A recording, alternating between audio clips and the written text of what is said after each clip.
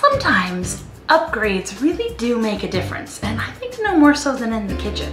Over the years, each of us have been puttering around and discovering what we like to cook, and we've both fallen in love with certain small tools or things that have just made a difference and made us feel more empowered. So we started talking about like, what are your kitchen island tools, like the things that you would never want to live without, no matter how small you downsize to, it's always coming with you to every kitchen.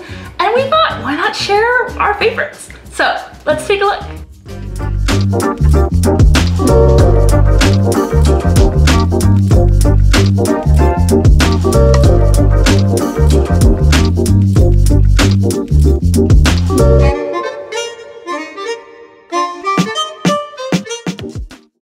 I really don't understand what it is about human nature that uses a dull knife when it could have a sharp one. Amen. And or decides to put up with something just because maybe it was given to you as a gift. Or it's the thing that you had in your first apartment when you were 19 in college, right. And then you've taken the same bowl that's like chipping off or falling apart, and you take it, and there's like tape around the handle of something, and it moves from kitchen to kitchen to kitchen. I want to give them an example of what it is I'm talking about. So as we're listing out our favorites that we are desert island things we'd want to take with us. Never live without it I don't want to live without it. This is a classic example. Yeah. Janelle's the one that found these, and I am obsessed. So they became on my list. We're gonna go my list and her list. We all love all the things. But we do, but she's gonna share her favorites, I'm gonna share mine. And this is literally one of my favorites. This is a set of magnetized measuring cups. And the reason they're so nice, I'm gonna try not to clatter too much, is that most of the janky things that are out there have the big ring. Stupid and plastic so rings. You're doing something and you need a quarter cup, and you've got a cup and a half a cup and a third of a cup dangling everywhere. And because these have handy little magnets, you don't have that. So you can do it. And what I really like is cleanup is a breeze. Super easy. Stack them. They all the stay magnets together. Stick to it, and you can put it away. And there's also a set of measuring spoons, the same. So like, if I need a quarter cup, this is it. I don't have to have the whole frickin' thing. And then it breaks in the dishwasher, and then they're floating around everywhere, and then you can't find them.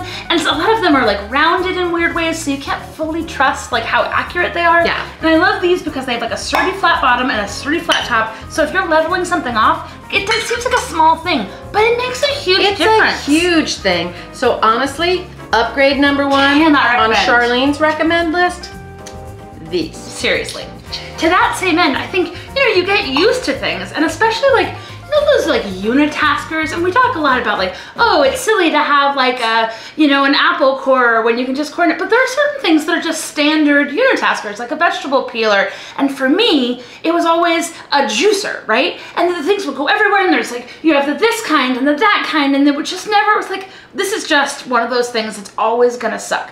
I got really into America's Test Kitchen a few years ago, and a lot of these come from there. I absolutely love them, and I highly recommend going and checking out all of their equipment videos. But they turned me on to this amazing juicer, and it doesn't seem like a big deal, but this guy is so hefty and it's so sturdy, and you put it gets every single drop out with very little effort. It's super easy to clean, and it was just like, things don't get everywhere, you don't feel like you're wasting something, and it's like once you have it, and I think it cost me like, I don't know, like 12 bucks, but like once you have it, you never think about it again. It just exists, you can rely on it, and you can move on with your life. And I don't know why I didn't do that sooner. We use it almost every day. I mean, honestly, we will admit, my husband makes us cocktails in the afternoon. A lot of juices for cocktails. It is awesome. Next on Charlene's must-have list, in fact, truth be told, if I'm going to an Airbnb, I will pack this knife. Sometimes, this is really insider baseball, I hope none of our friends are listening. Sometimes if you're going to someone's house that they might have dull knives, you will give them this as a house present. And then you can cook with good knives. And I will ship them these knives from Amazon as my gift, because I don't like cooking with dull knives. Now, the key though is and the reason why I'm recommending these is because they're not expensive. In fact, I was going to Thailand, and a chef friend of mine said, this was years ago, before. This would have been in the 90s. Yeah, before real Amazon ordering was easy. I was going to Thailand, and he said, he was a chef, and he said, oh my gosh, if you can get Kiwi knife brand, go look. And so I was on a mission, and I went to every hardware store, I went to every cooking store, and I bought a gazillion of these things, and I gave them away as gifts to everybody. I probably had 20 to 30 knives. I did have a nice little note from the TSA saying, what the hell are you doing with all these knives? They didn't say that, but they did give me a little, your bags have been inspected message. The bag full of knives? I can't imagine why. But seriously, these guys are so sharp. And honestly, Janelle has some knives that where she spent a little bit more money, and that's not much money, fine. but a little bit more. But they're a little bit of an upgrade to this. But this will cut anything, and they stay remarkably sharp. And if you're like me, and I have a husband who thinks this is a screwdriver and a tool ice chipper. or an ice chipper, he's gotten better. He has, but these aren't expensive to replace, and so. If the tips get whatever, I don't have to get mad at him. That's why you take him with you on a trip. Yeah, and I don't have to get mad at him or annoyed with him because it's just like, it's okay. Life is life, use it, be happy. But these knives, honestly, game changer. So what's next on your list of must-have, never leave home without? So a lot of these things are small, cheap little upgrades that are not really a big deal. Every once in a while, it's worth going ahead and splurging. And I know that I'm a nerd who thinks for years about like the fancy cooking implements that she wants to get versus like something else. But if you are like me, if you've ever, watched chefs on the internet anywhere, everyone recommends this one thermometer. It's called the TheraPen. It's not cheap. It's like $100, but it comes with a lifetime warranty. It comes with a certification of its exact temperature read and a pledge that they will fix it if anything ever happens. It's just magical. And it was one of those things where I was like, is this really worth it? Like, surely a thermometer is a thermometer. And so for years, I would buy like the dupes and like the copies, and I'd try, and then I was just getting so frustrated, and they would break, or they'd be inaccurate, or they would die on me. So finally, like last year, I just decided, screw it, I'm gonna dive in. And I don't know what took me so long. It's amazing.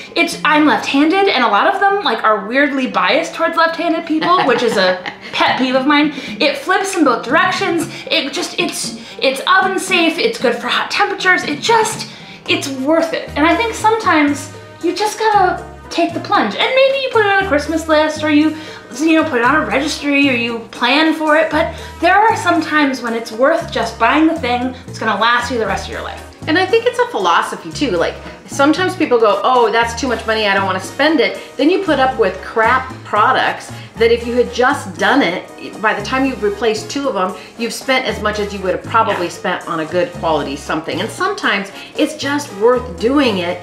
And at the end of the day, the way I look at it is I can always give up something. Like, I don't have to go out to dinner or whatever, and I can set aside that money to do something that's gonna, in the long run, be much more useful to me. And I love a bargain, and there's a lot of things that are not worth it, but that's definitely one of them. What's next for you? Well, next on my list is, what are these called? A bench scraper. Bench scraper. I always thought these were fussy. I thought they were just like for pastries, and I'm not a baker like this one is, but I'm telling you, this bench scraper, once you realized it became your like second hand. It becomes a hand. Now it does have the measuring, so if you're doing baking, it's there, but that's not how I use it.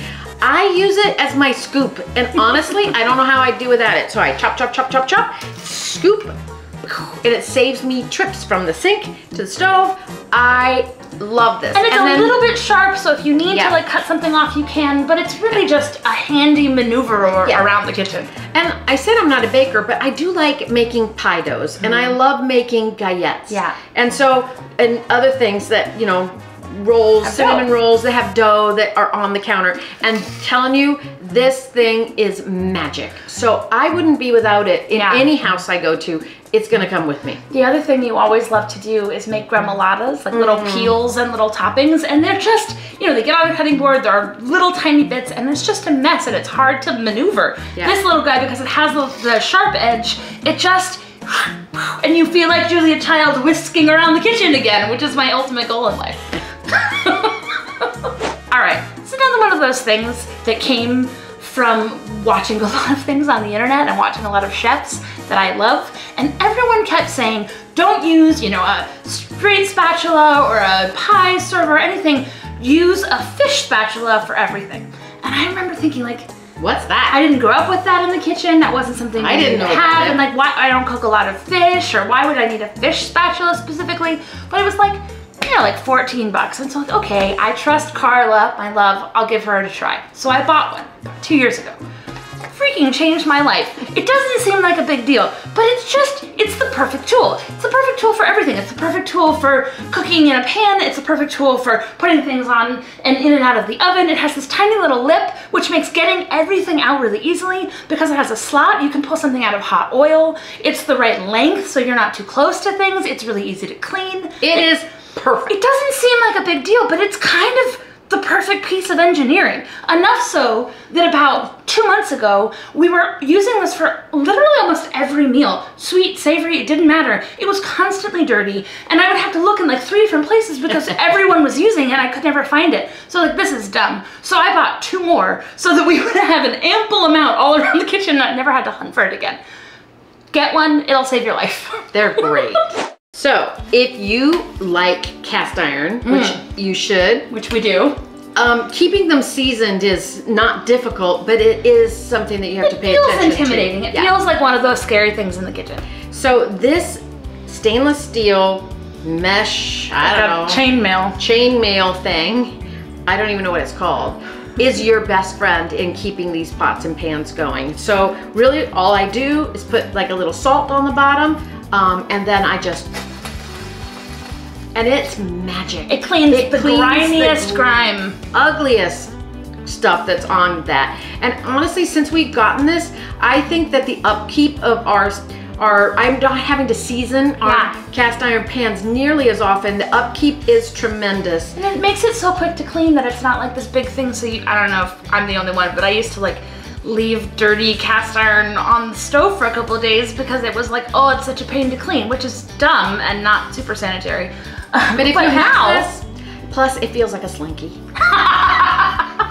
Well, that's important. The other upgrade, that it was one of those things that we always had like a good enough option, is kitchen shears. And I always have like, you know, like a scissors around for twine or for things, and then it's like, oh, this is one of those cheap things. And I never really thought much about it. And then about 2 years ago, we had a couple who was good friends staying with us for a while. And so they wanted to give a present. So they had been at the house for like a couple of months.